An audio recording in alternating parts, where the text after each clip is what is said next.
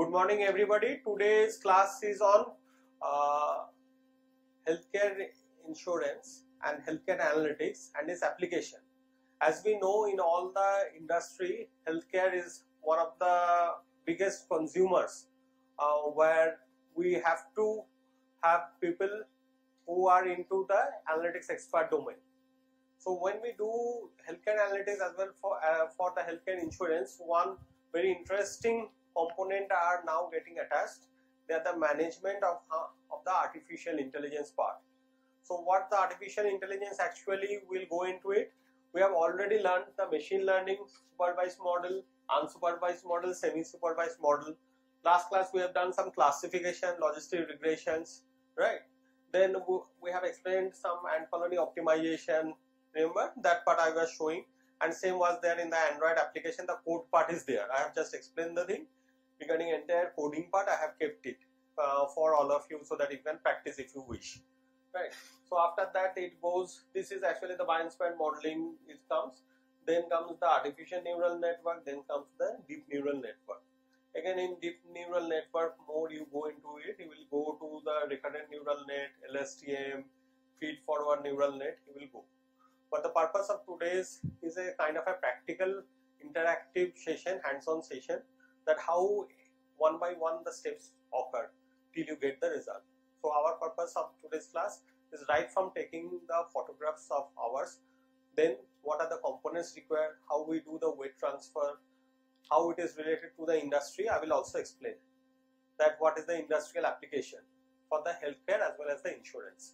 So today we'll complete the healthcare part, insurance analytics using AI, and tomorrow there will be another part, insurance fraud analytics, because fraud analytics is also there in our course, right?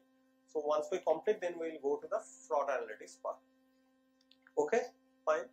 So what we are going in a small sample set, we are going to train the model, for which we will use the simple model of a facial expression, whether we can take the facial recognition part, how it is related to the depression part, because nowadays the insurance company are moving their system and the premium, they are making it dynamic in the developed countries. Dynamic means if you are doing well, your premium should go down, and if you are not doing well health wise, your premium should go up. So they want to have a dynamic picture, how you are doing well, how your fitness is. So it's very important to get a very accuracy model. And the image part, when the image analytics came, ImageNet came, we find that the CNN, these are very powerful tools, so that if these are used by the industries for the image analytics part, and to get to know that okay, nowadays mobile phones are there, they will give you an application very soon, it will come, it's already coming in US and other countries, that you have to take the photograph and then your premium will come, that okay, you are doing well, so premium will gradually, they will give you some gifts or something, lifestyle, some gym package like that there, and in this way it will be very dynamic. Those who are not doing well, their premium, whatever they are offsetting you, that will go up. So basically we find the insurance industry will be driven by machine learning, by the artificial intelligence.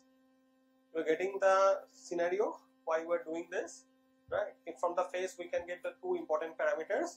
One, other than the recognition, is the diabetic parameter as well as the hypertension parameter, and these are the basic constituents of a healthcare. That if you are non-diabetic, you are having a very good cardio, then you will take care, your immune system will take care of the rest of the part, right?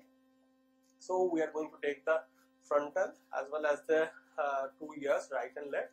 So entire face part comes into the picture. We are not leaving anything, and then with the time permits, more and more will form, maybe 2 groups will form, so that more ideation, more what we can do. Last time I think we formed 5 groups, right?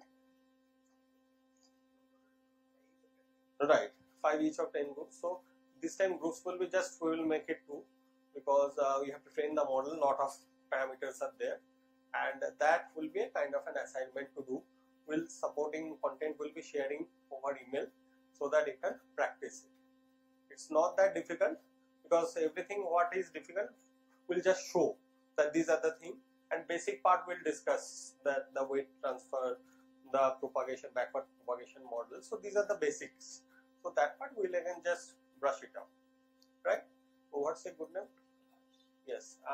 Thank you, Akash. Akash will be helping us today for taking the photographs, and then he will be giving to Krishna. Krishna will keep it at a place so that all can access and use it. Right? So each person will have 3 photographs. You can start with mine, Sarthak.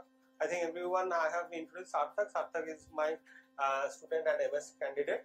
You can. Hi everyone, I am Sarthak Tandon. I've been studying under SO for the past 1 year, I suppose. Yeah. And I'm a research associate at IC Data Science, and I'll be helping out for this lecture for studying basically DNNs. Right. So let's start it. You can start with mine.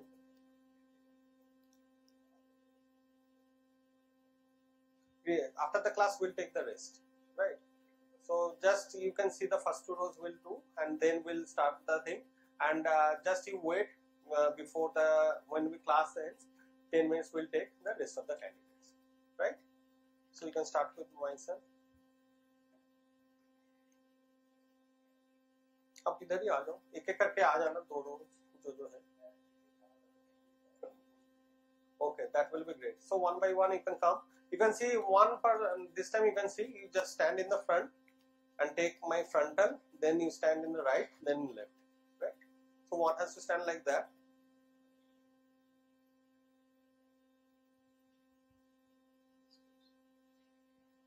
That's fine.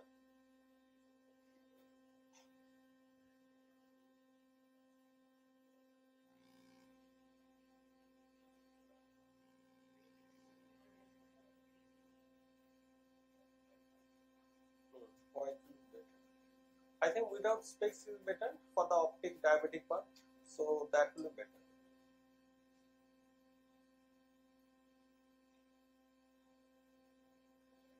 Fine. So you can take his and yes, please come.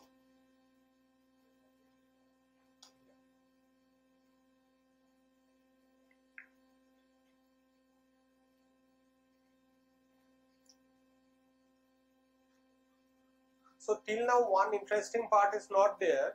Everyone has taken the facial part, but here nowadays it is just coming up with the facial part, and we'll try to map. One is the recognition is there, first step. Then about the depression is there. Next is the diabetic is there. Next is the hypertension is there. Entire system gives a complete loop, right?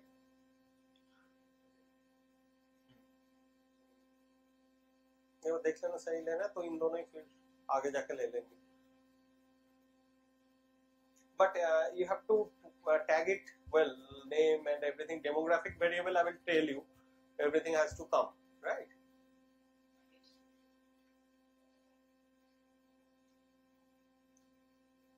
Even it will be very interesting. You will know that going forward, that not only about the health, it shows that when you are maximum fit mentally also, that comes a picture into the face and gives a good result in the examination also. So all these are related. Face gives a very good index of how the brain is performing, how it is coping up the situations, how we can cope the anxiety part. Is just like that. So anyone absent today? Right. So anyway, I think Mohan and Akash is knowing that they will collect more of the samples. We have to just, you can see that when the samples are less, it is not that performing well. As the samples go up, you will find the neural net and this part works very well.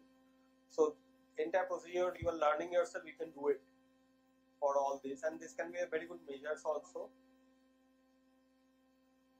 2 groups will help each other to form a report. It will be for the Great Lakes also future generation. They can take this as a treatise that students' performance is related to the facial part is very much. That this group of students is doing very well because they have a very positive part.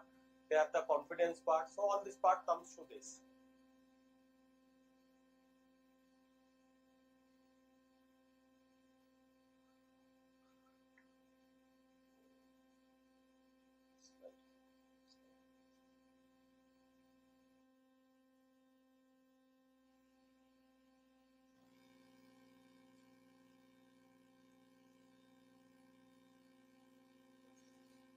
done, right?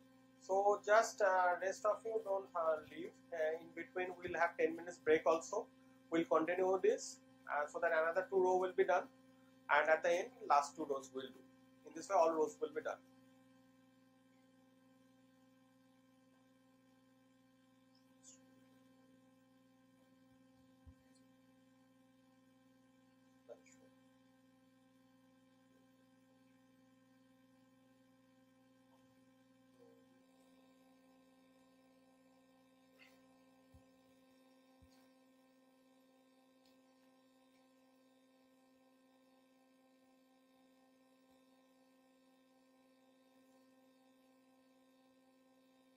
Yes, so today I think all can come over here.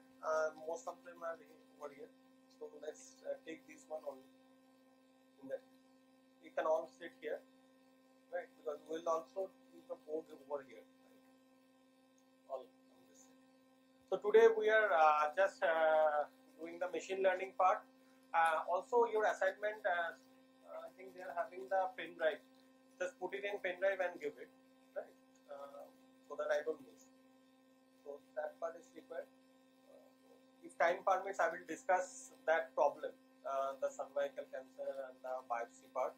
What should be the procedure that you will apply in the industry? How the industry works into that? The problem that I have given. So if time permits, we'll go into that. Obviously, we are having a hands-on session of the deep learning today. First part is obviously taking the photograph images, then how it is getting trained will do. IoT application in the healthcare insurance part, quiz part in the class. I will discuss the areas. Maybe in the exams it comes some part as a quiz, quick club it. That either it will have something if time permits on 17th, a quiz. Otherwise, if doesn't time permit, it will come your exam. Healthcare analytics assignment discussion on the business and its business insights will be discussed today. So artificial intelligence practical sessions are the deep learning face detection. Again, deep learning is used, as I've explained, one of the major things is diabetes. In diabetes detection it is used, and nowadays things are going to a non-invasive procedure. So nowadays it should not be pricked. So more and more artificial intelligence will be used to have an initial prediction, right? And even it can be used that so that people can take a measure, like if the age is 20 and this is the condition, if he takes measure, so he may not be diabetic in 50, he may be diabetic in 70. So this is the way the predictive modeling and artificial neural net is working, that how we can improve. Maybe the health score index, we are falling at 80, we are still healthy, but 80 will come down to 60 after 20 or 30 years based on the lifestyle and the stresses. So from now we can move accordingly. That okay, this 80, how we have to manage this for 80. So more and more we are shifting healthcare insurance and healthcare analytics are shifting to that domain. So deep learning and depression, obviously depression and anxiety, people doesn't know that they are into depression, they are having anxiety. So this helps very much from the facial part. And this gives an index because these are the latent kind of symptoms that continues and creates a lot of BP going forward. For you can see a lot of aged people are having BP because this went unmanaged, this anxiety, this went unmanaged, uncontrolled, and that becomes culminated into a hypertensive or a diabetic patient. Because stress is one of the component which triggers so much of the population into two major diseases. So I think some of you are new to deep neural net, isn't it? So for them only, this is a common ImageNet. Deep neural network consists of a hierarchy of layers. So these layers get trained, whereby each layer transforms the input data into more abstract representation. That is, the age, nose, face will be there, and output layer combine those features to make the prediction. Right. So basically, the prediction will be done based on the input layer it is taking into it, and gradually it becomes the final prediction layer. I think you can add 1 or 2 points into it. Hi everyone, how many of you here know about artificial neural networks? Okay, so don't worry about that. We're going to be starting from the basics only. First of all, the reason why artificial neural nets became more and more important was because we started realizing that optimization techniques in general are already built into human beings itself. We started taking biologically inspired means to do computing. So when, for example, me and you look at a face, we are actually transferring the image through our brain, through the neurons in our brain, and then some computation is taking place in our neurons, which helps us classify what that image is. For example, let's take a small example of a neuron in our brain, which has dendrites and don't mind my drawing, please. Just you imagine that the neural part of the brain, that's actually the similar part we are trying to simulate. This way the learning transfer. So this is like a model of a neuron in which the cell body is called the soma, and these are called the dendrites and axons. So any input coming to a neuron undergoes computation in the model of biological computing, and then it is transferred through this cell body out of the axon here, and then this is again connected to other neurons in the brain. So a similar model has been developed for computing, in which we consider one node as a neuron, which is getting certain inputs from outside the world, and then it performs some computation here, and that computation is taken out. For example, let me say that I am getting some input x1 and x2 over here, and some weight on this connection is w2, and this one is w1. So the computation here being performed is a summation is being taken of the products of these, summation over xi into wi of all inputs, and then a function is being performed here that we don't know what it is. This function here is called the activation function. So now, for example, once we get this output, we call this as the input to this node y. So it is called yin. So this terminology will be there, what we will be sharing. You are getting this, that the weight transfer is happening. So weight transfer part comes from the HP part, analytical hierarchy program. It was developed long back.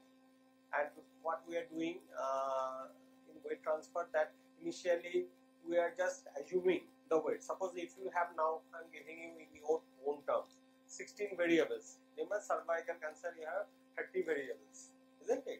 The problem that you have recently done. But we don't know what weight or what intensity it is actually giving.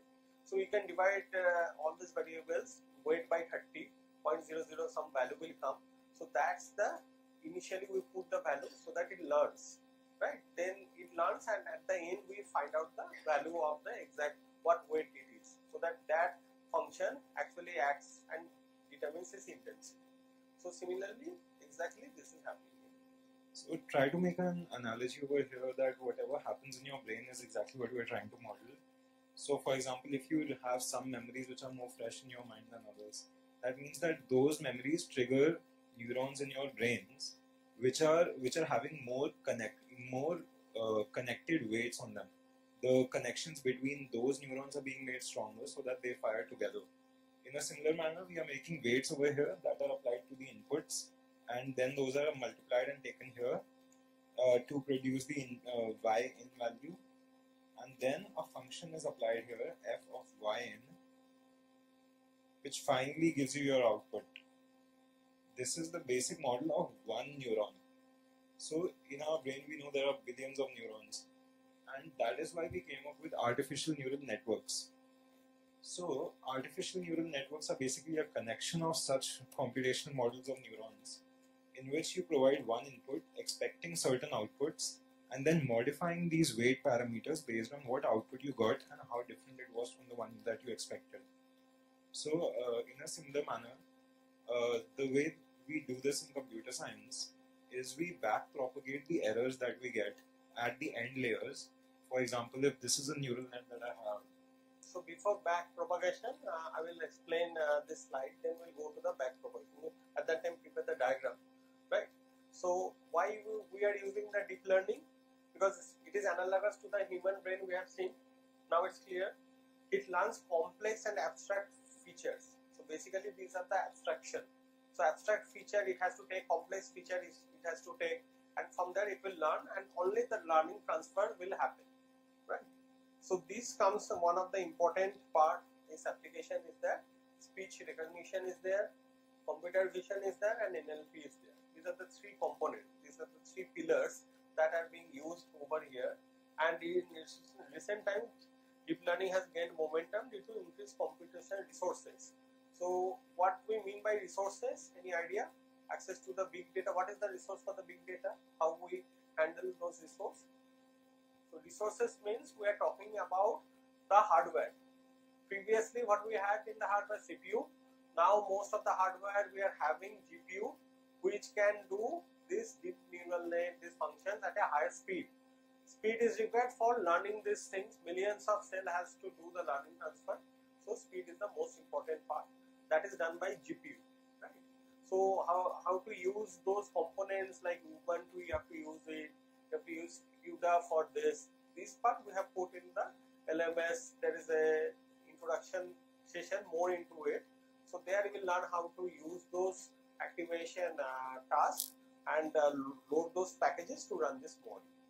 Clear? So I am not going into that because it will take a lot of time. That you can download from there. Clear?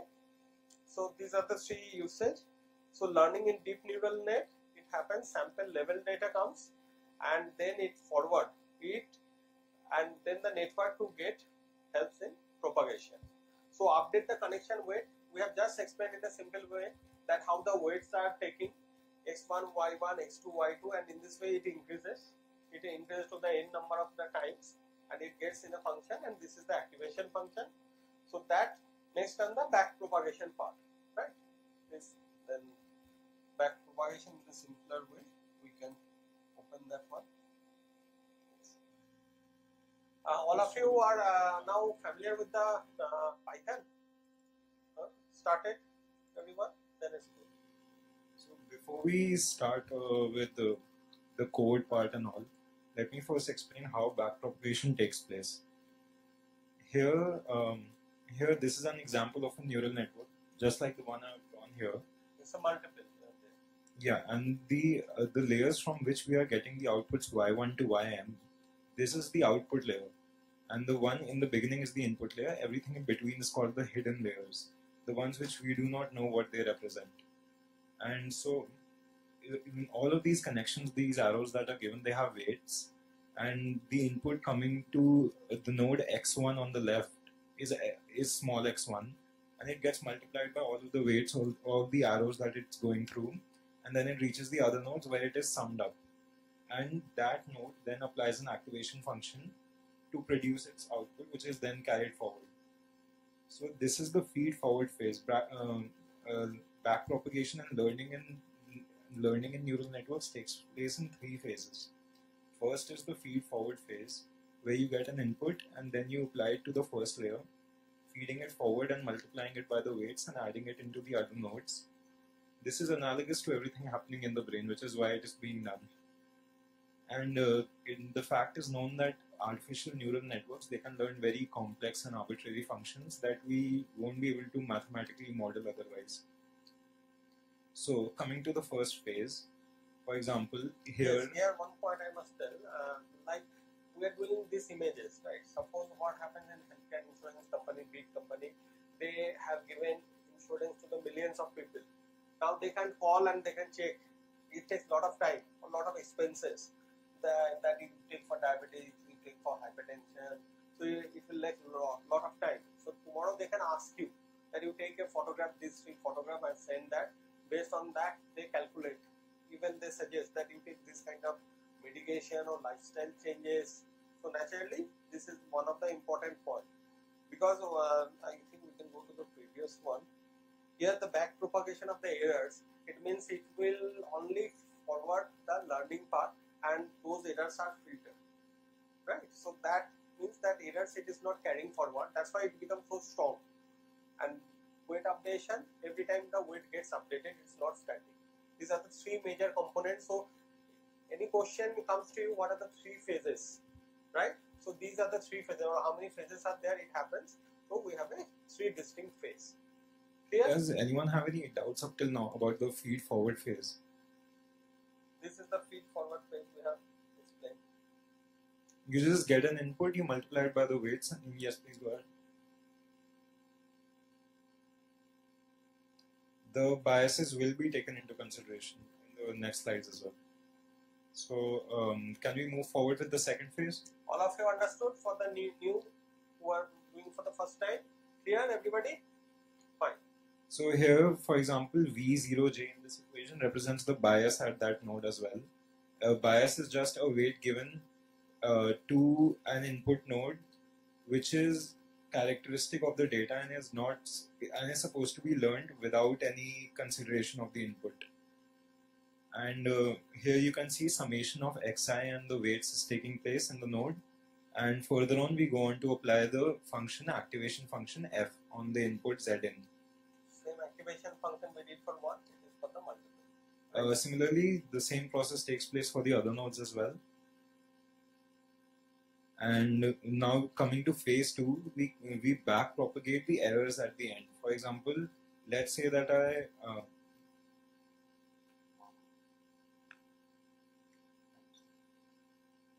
let's say that I'm given, you all know what supervised learning is, right? So we have some input given and some output associated with that input, which ideally should have come out of the node. So first of all, we give x1, x2, xn as input to the neural net, and we get an output, let's say y, and the actual output was supposed to be t. So now we know that the error in the output that we have gotten is t minus y. So our job is to somehow use this information to change these weights, all of the weights here. And to do that, the algorithm in industry is backpropagation algorithm. So for that, first of all, we compute delta k for every output node in the output layer. We are going to compute tk minus yk, which is the error in the node's output. So basically, error, we are every time controlling the error. It is not going forward. It is getting backpropagated. Right now, you are making the sequence equivalent. And once you've computed tk minus yk, we multiply that by the derivative of the activation function, which was used to get that output in the first place. This is to update the weight over to all of the input connections coming onto that node. For example, here it is given delta k is equal to tk minus yk into f dash of whatever was coming inside that node. So this information is going to be stored in all of these nodes. All of the output layer nodes will be getting tk minus yk into whatever the input was applied to the derivative of their activation function. Now, so everybody clear about the derivative of the activation function? Any doubt till now?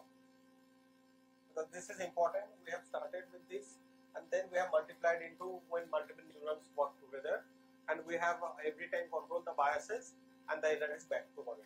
Here, this sequence is coming after facial part. These are the next sequence. Okay.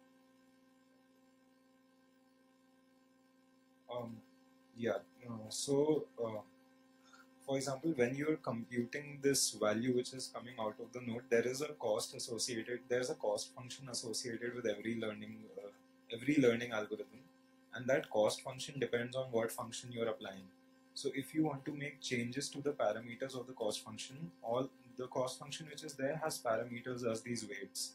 So once you have those weights and you want to modify them, you need to see how changing a value as input to that activation function will change the value of the weight. So for example, if you know that I want to change my weight based on some parameter, that is the error over here. So I need to multiply that by how much slope there is on that graph and where I can find the minima of that graph. So this basically acts as a slope over here, telling us in which direction to update the weights. Right? So it will automatically learning itself. So this is the advantage of this neural network, that it constantly learns itself by updation of the weights. So he has put a very important question, and that is the answer for us. Yeah. So similarly, we're going to calculate the deltas for all of the output nodes, and then these this phase is just for calculation of the deltas of each of the nodes. We will come to the updation of the weights in the next phase. So for every node, similarly in the output, we calculate the delta.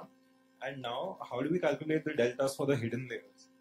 For the hidden layers, we do the exact same thing where the delta is computed in the layer previous to that, that is the one in forward, because we are going backward now. So in the layers in front of it, the connections which are mapped are just reversed, and all of the deltas of the previous layer, of the layer in front, are transferred back in the same way, being multiplied and then summed up at the node in question. For example, if I have delta over here as delta k and the weight over here is W7, so I will just reverse this connection, transfer delta k multiplied by W7 over here to this node. Similarly, if there were more nodes sending outputs to sending inputs to this layer, this node, then those would have been multiplied and added as well. So now let's say I have the information over here at this node. By a similar logic, I'm going to apply f dash or whatever the input to this node was. So now that delta gets stored here. Each node after phase 2 is going to have a delta associated with it.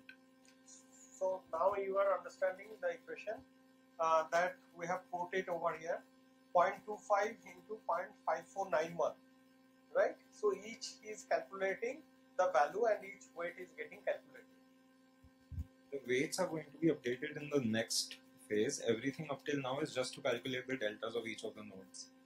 Now, the derivation of backpropagation stems from gradient descent optimization, in which first of all we try to minimize a cost function by updating the parameters of our model. So once we have calculated the deltas, in the next phase, coming to phase 3, you can take a look at these equations once. They are exactly what I've told you. And now we come to the updation of the weights phase. For example, if I have a weight W and I have to update that, so let me call this W old. This will be assigned the value. This is an assignment operator. This will be assigned the value W new is equal to W old plus alpha times the value which is on that connection multiplied by the delta of the node. So let's say, for example, I want to update this weight. So I'll start from this way actually, and firstly update all of these weights, then come to this way, and this is done for one input-output pair. So let's say I want to update W6. So I will write W6 new equals W6 old plus alpha times xi into delta. Xi would be the value coming from this node 3 to node 5, and delta is the value associated with this node that we calculated in the previous phase. So last phase value becomes your delta, that comes into it, and then it last phase value also comes as the old one. So in this way we are updating weight every step. So weights get updated and we move to the next step. This parameter over here, this is called the learning rate in gradient descent. How gradient descent really works is it takes a derivative of your cost function and sees in which direction moving the parameters of the cost function results in decrease in the value of the cost function. So for example, and this factor here controls by how much do you want to step with each input and output pair. So if this has a very large value, you will be moving very fast across the space of the gradient descent model, and subsequently you could miss out on the minima value by overshooting it. And so this value is a hyperparameter which has to be considered, called the learning rate of the model. So now learning rate is very important. Learning rate of the model, everywhere this question comes, right? So this actually itself is a very important point which gets at every node and then it gets transferred. Learning rate gets transferred, the learning transfer happens and it moves to the next neuron and it takes the next feature. So all these features add up at the end to give you a particular distinct feature of it, and then it understands and give you the predictive model. So here, for example, this is the bias node in question. The input to the bias node is always considered to be 1, and the weight of this connection is called the bias. This is similar to any other weight which you will have to learn as well. And here, for example, updation of weights is now taking place. T, the actual output, is coming in over here. The error is being computed. The deltas of these nodes are being calculated. And then in the third subsequent phase, all of the weights coming into those nodes are being updated.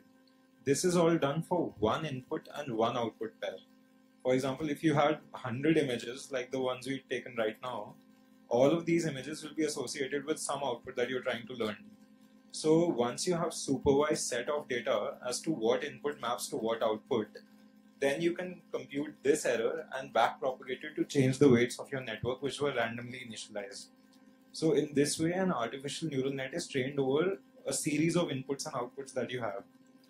For example, now, and this entire process is called training of the neural network. So once you have done it for one set of images, the entire process is repeated for all of the images again. It might not be clear to you right now how images get associated with these nodes, but we'll come to that in deep learning. So right now, just consider ANNs as a method of computing outputs from inputs and managing those weights based on the errors. So you can just try also practicing that old weight with the alpha and the delta value, how it is getting computed. You just show the here the weights calculation. So this is actually happening at the back. This is actual the theory, right?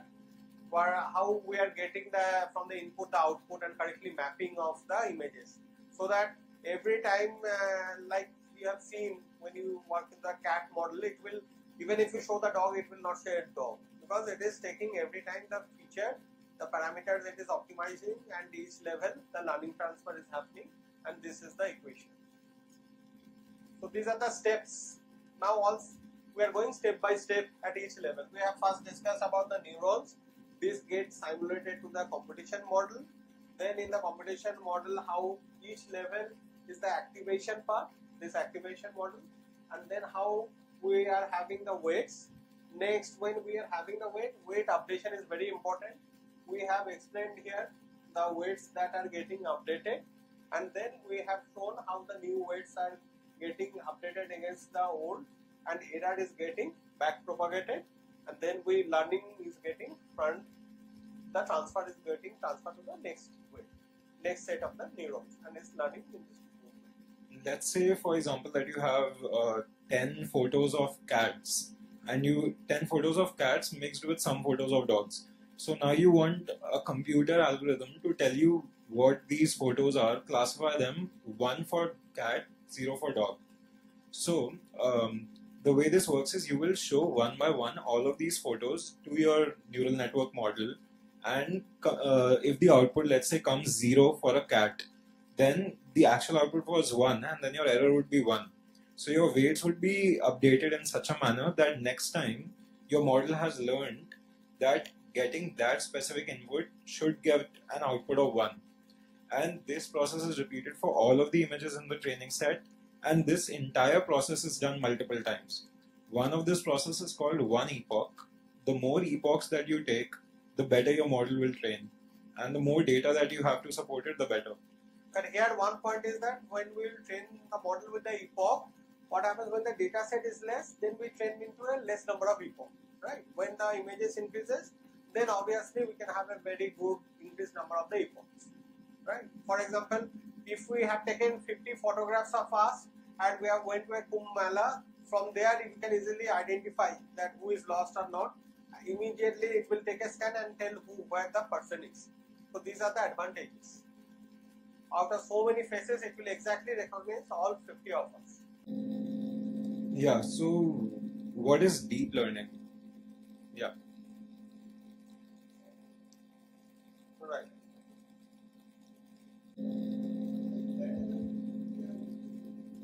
See, for example, the way you said it, like for example, if a cat resembles a dog, then the model should take that into account as well. Cats aren't a specific, cats, for example, as input are not supposed to look all the same. Our model has to learn that as well. What is the variation in the cats? Which is why we cannot use more easy models to fathom the decision boundary in the space.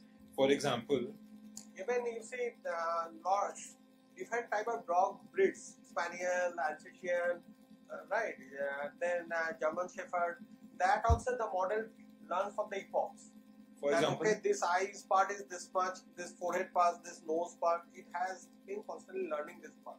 so just assume for a second, for example, that the only features which distinguish dogs and cats are x1 and x2, the ones I've mapped over here.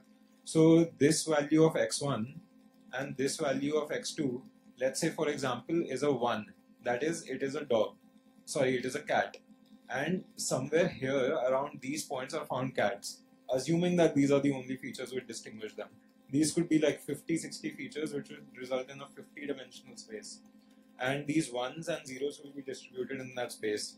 The classifier is supposed to find a boundary, for example, which it can calculate based on these parameters and see on which side of these it lies, and therefore classify.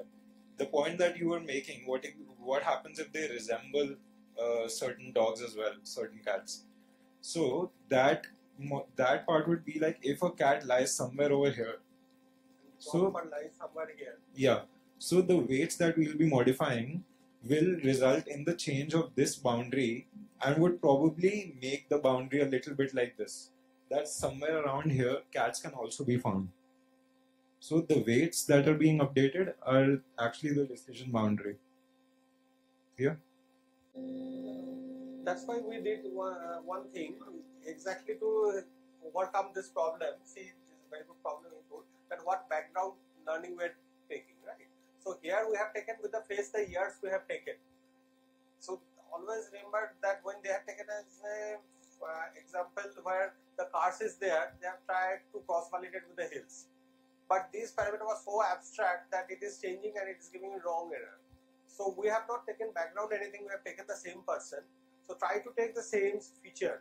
For example, if the lights for the different cars, right from the Mercedes, and they have a special things changes into that, so that becomes a marker. So always we have to take a strong marker for that. Here we have taken the years as a marker so that this kind of error gets further minimized with the face. Even if the facial part have more similarity or some kind of that, with the years it easily we are able to distinguish. And deep learning and artificial neural nets, these are all based entirely on the quality of your data that you have. So for example, that you mentioned, if cars have certain backgrounds which are interfering with the classification, then it is the job of the data scientist to actually take into account that whatever noise is there in the data be removed prior to the training of the model. So that happens in a totally separate pipeline called the pre-processing of the data. So it is the job to remove any such possibility. Just So to that make it classification more likely takes what place. is pre-processing, I will show you. We have worked into a kind of a skin patches data. This data came from US universities, and it was patches are there. So what happens in the skin? Hairs are there, right? So what we did to remove the hairs, we used dull razor algorithm.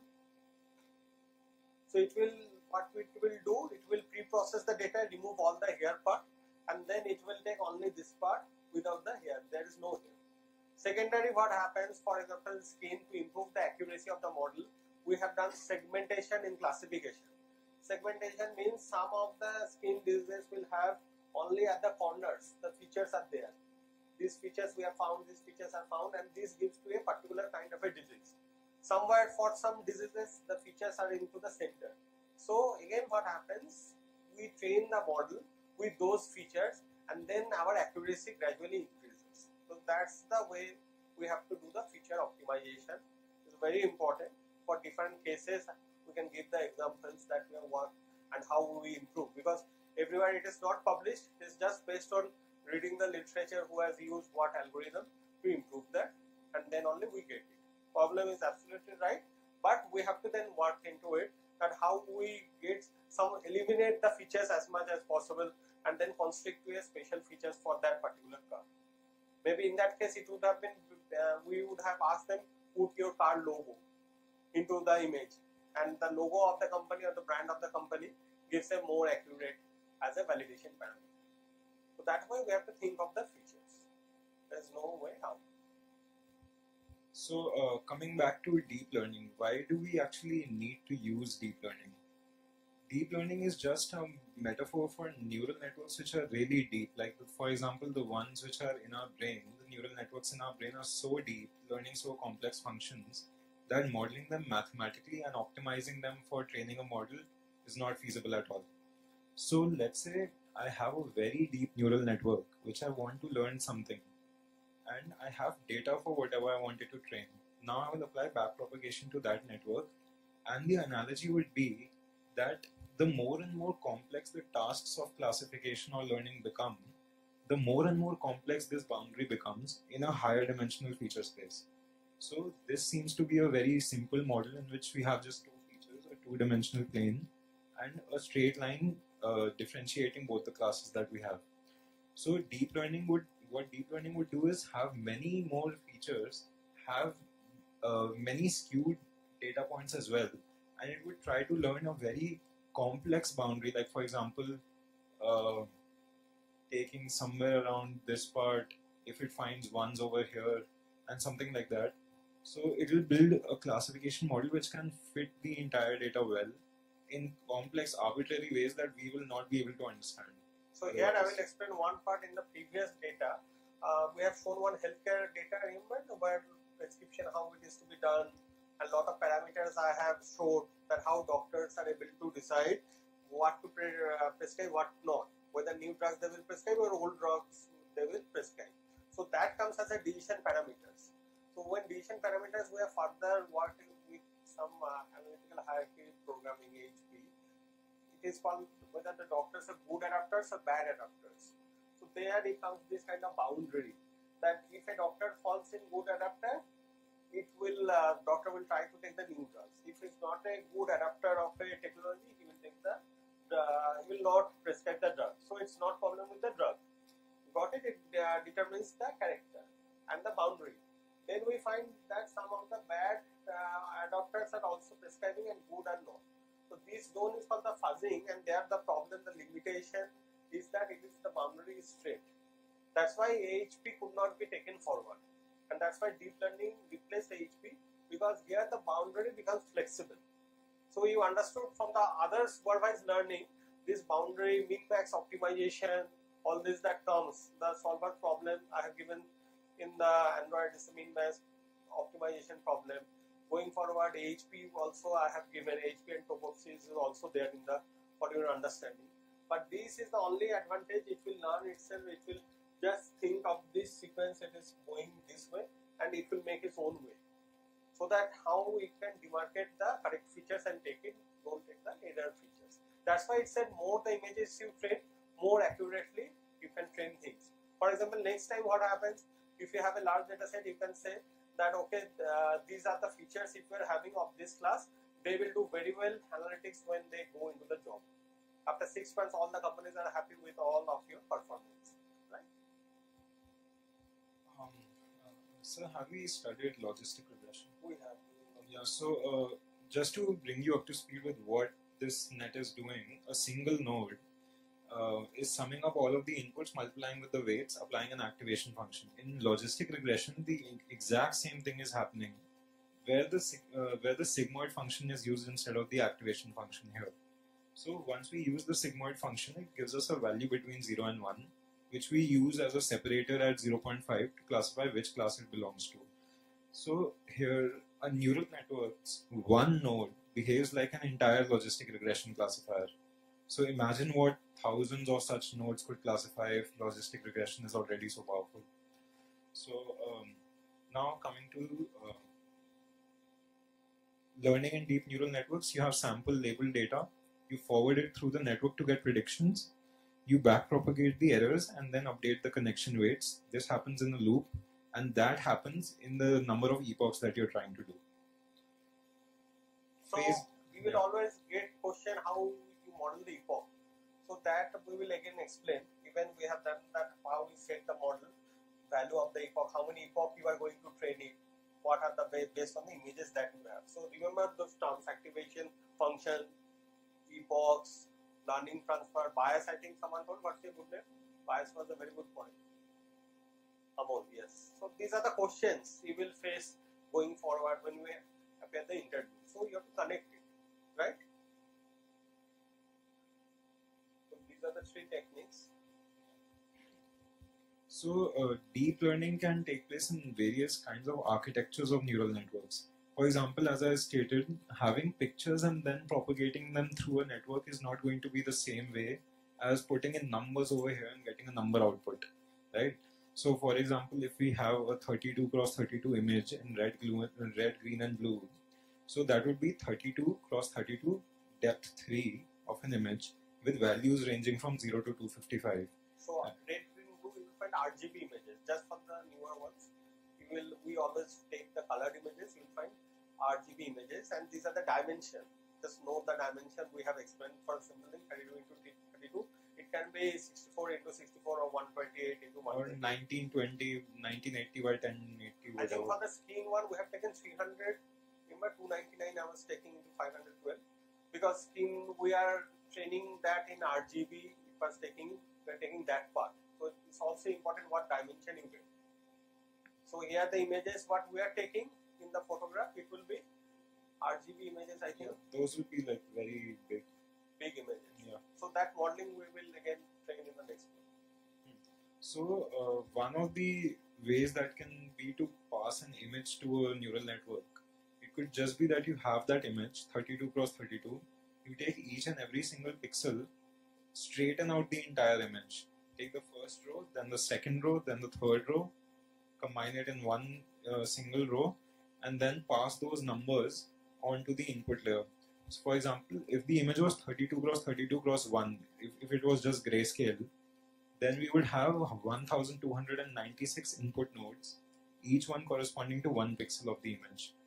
And the problem with that would have been, for example, let's assume that you have 1920 by 1080 photos taken from your iPhone or something. Passing that to a network would involve each of those nodes having separate weights which need to be trained. So having so many weights to train requires a lot more amount of data and a lot more amount of computational time. So the technique that was developed was called CNNs, Convolutional Neural Networks. And the idea behind it was that we need to minimize the number of learnable parameters. So let's say, for example, if you have a 32 cross 32 image and all of the input nodes have 2 weights coming out of them. So that would instantly mean 32 times 2 weights to be learned. So what CNNs do is, for example, you can see the image of a person over here. What they will do is, so here, this image of the person is going to be passed through the net, and the way it is going to be done is you will have certain filters. A filter is just a box. Let's say, for example, I take a 5 cross 5 box, and that box is going to be convolved over the entire image. For example, taking a 5 cross 5 box,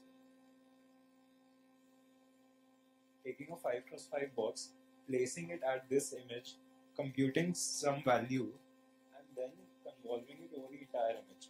Taking that box and putting it on different parts of the image, taking it all over the image and computing some values. That is called convolving. And the number of parameters are then reduced to 5 into 5, 25 parameters, which need to be learned.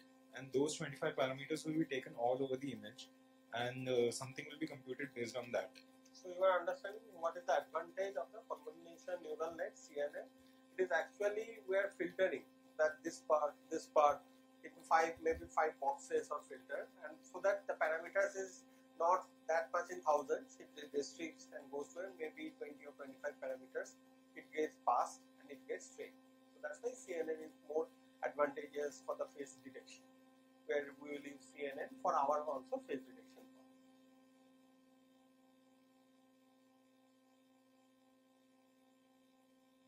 Okay, let's say that this is one image that you have, and the filter you've chosen is a 2 cross 2 filter. So first of all, you will place the filter over here, and then this filter has some values associated with it. P1, P2, P3, and P4. These are the only learnable parameters you have now. So now, first of all, you will make some computation based on the values of the image and these values, placing it over it. and then this whole filter is going to be taken sideways by a stride of 1, or you can change the stride as well. So this value is then taken all over the image and then subsequently down all over the image, and let's say for example the size of this image was x over x, and this filter is n cross n. So the size that you will get of the subsequent image would be x minus n plus 1. Does everyone understand why that will be? Because towards the end there will not be left any more room to go sideways.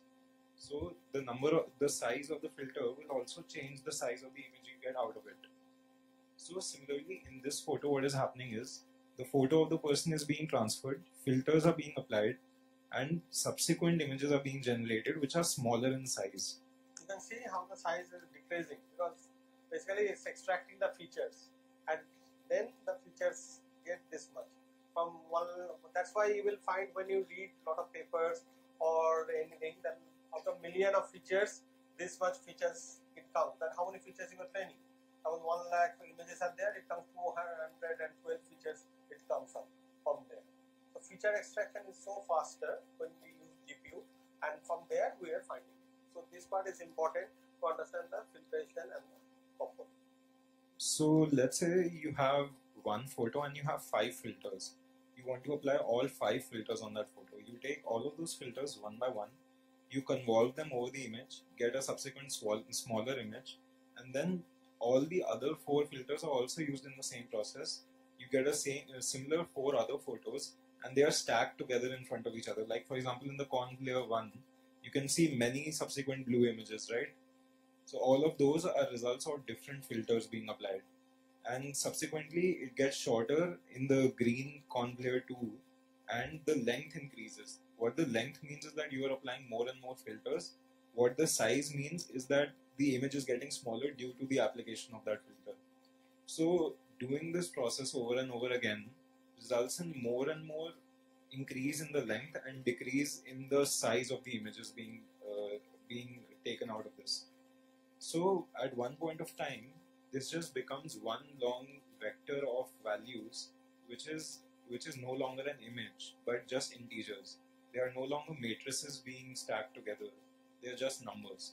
For example, if at the end of all of this, I reached a matrix which was 2 cross 2, and my filter was also 2 cross 2. So for example, if the computation being performed was a multiplication of all of these values, and then addition of all of those values, I would just get an integer. So towards the end, like about conv layer 5, that would be the image has been converted into a long vector of numbers. Then those numbers, which would be significantly lesser than the numbers you would have gotten from the image itself, you then apply that to the fully connected layers, FC6 and FC7 and subsequent layers, and then you can just use a logistic regression or neural network classifier. So last layer is the classifier for the predictive modeling. Logistic people use, SVM use, and if you are using Google's architecture, that is inception, Fremont, then softmax Google use, right? So these are the last layer for the prediction. So basically what happens initially, you can see the face is there, here we don't require, it is getting pre-processing. That means when here we are just removing it, it has become smaller. You can see the hair part in the just this one. So this from this image only it gives a very good understanding. See, initially the person was having here and it was bigger, right? Gradually it's there. It has moved from here. It is just concentrating in the distance and the eyes and the ears. So gradually it is becoming a smaller usage of the filters. And more it's learning, it is actually having the parameters going forward, so it is increasing in the dimensions, and length gradually get decreases. And obviously at the last end it will have a support vector machine as a classifier supervised you can use, because it is getting trained in the vector, right? The vector part we have also discussed last time. SVM is there, in structural equation modeling vector is there, so the value gets stored into the vector. And that's why we say the feature extraction, when it's stored, how ANN works at the back end, only this vector, this number actually gets stored, which it learns, and based on that it gives the output, whether the correct or not, whether the image passes or not. Clear? So this part in this way this architecture is used for the face detection. It is used for detection as well that there is a human face, and it can recognize also. So this can be not only used in insurance, it can be used also the army DRDO part. They can understand that in the border someone's face is there or not. So detection is easily, it falls, it will give in the computer, it will come that someone is trying to entry into the borders. And if you have the photograph of some of the agents, then it will clearly recognize from the agent and will say, give an alarm that those agents who are wanted, they are trying to trespass. So these are the two features, and that's why CNN is one of the most powerful tools used in this face detection as well as recognition. Till now, any question? Yeah. Number of layers parameters are all defined on the based on the number of images we have. Then we have that what type of the photograph, like 32 by 32 bitmap will work or not. Then we have to see that what are the features it get extracted at the end. Then we define the number of layers and number of epochs. That we will again do in a kind of a practical, that if this many images are there, I think I have trained with 3 epochs kind of thing. When I have less number, I have done in the Jupyter notebook, you will see the very minimum kind of thing. Accuracy we have achieved also good level. I think 80 to 100%. Well, number of images are very less. So layers will obviously become very less. And more of all, the number of layers that you have will depend on the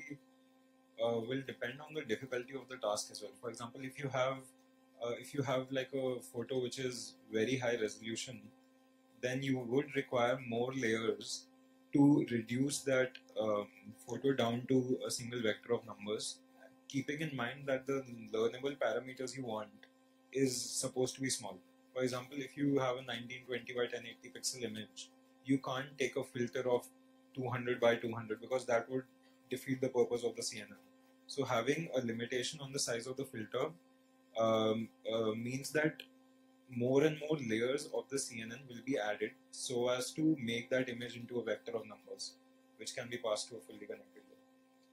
So, and these are all experimental results. Once you have created a model, trained it, tested its accuracy, then doing this entire process again and again with different architectures of the CNN is actually in practice.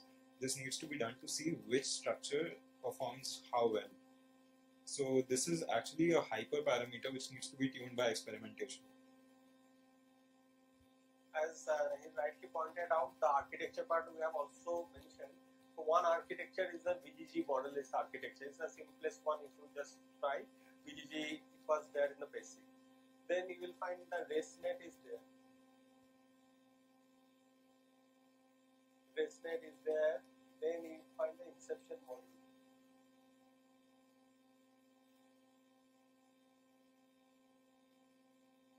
So these are the architecture has to be used for training the model.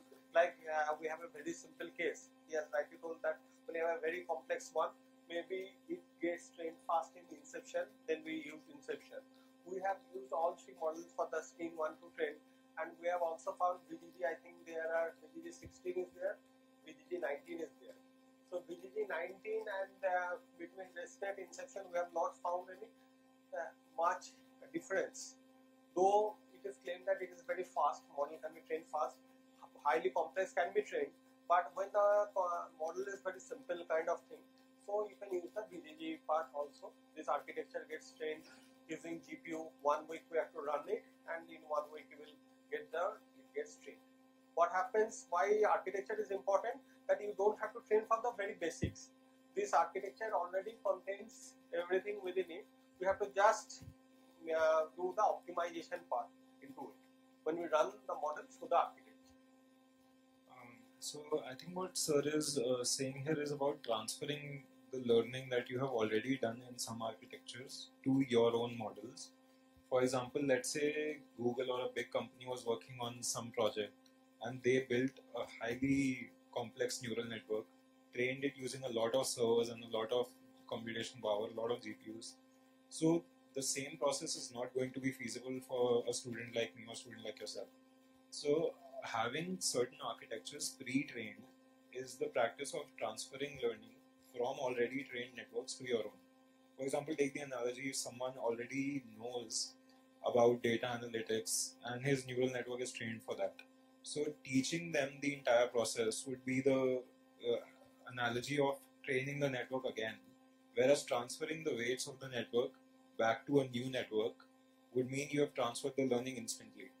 So the same thing is going on in BGG and ResNet. These are pre-trained models which have certain features already trained in them.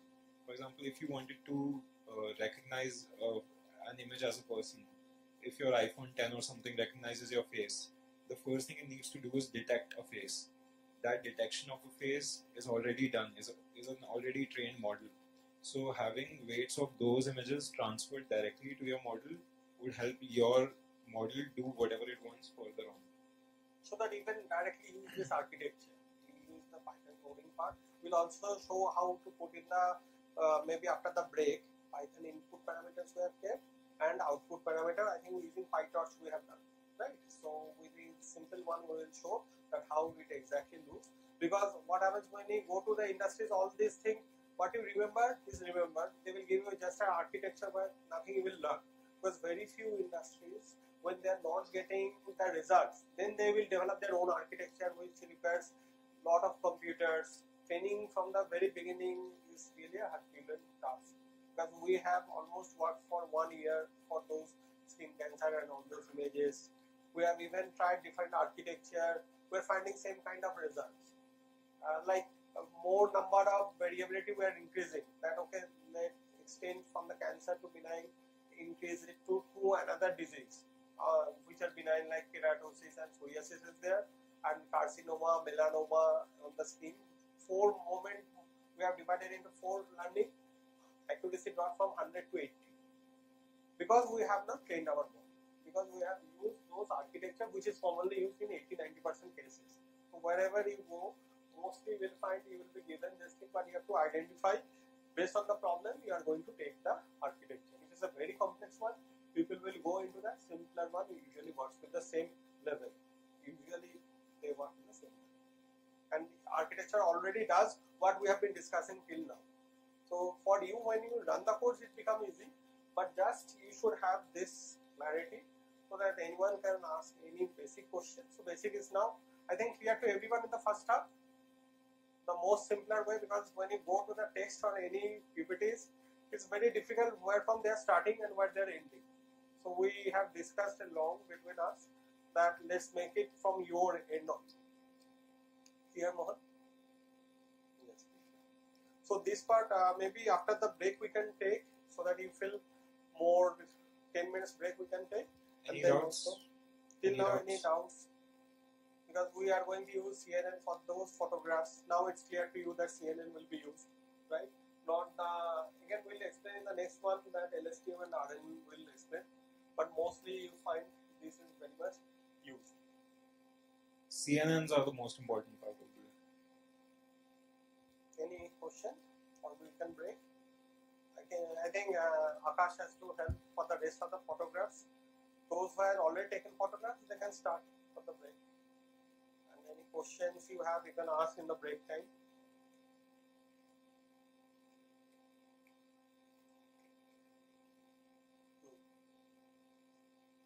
You click now, one by one you come.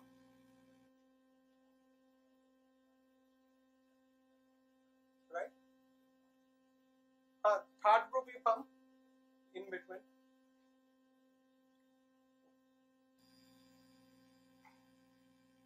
Madam, you also come, you haven't taken.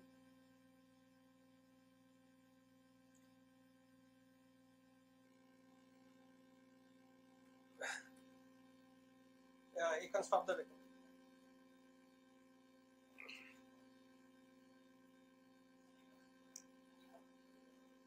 I think we have a form, Pinto sir, that form where we have kept.